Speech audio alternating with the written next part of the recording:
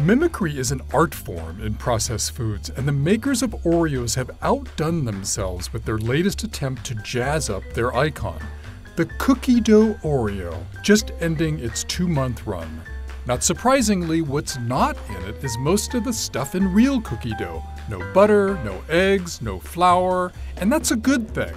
Uncooked, both eggs and flour can be tainted by salmonella, which is why health officials urge us to not eat raw cookie dough.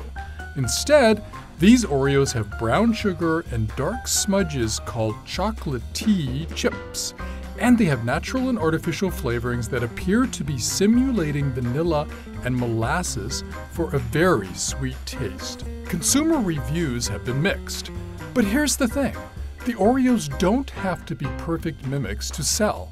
Using a psychological stratagem called permission, marketing experts have learned that consumers will accept a mimicry even if it doesn't really replicate the original.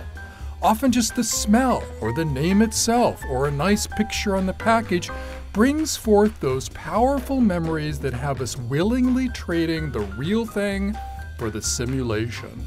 Permission lets Campbell's sell its new spicy chicken quesadilla soup with no visible tortilla, Kellogg's its Fruit Loops without the fruit, and Nabisco its other recent mimicry, the watermelon-flavored Oreo.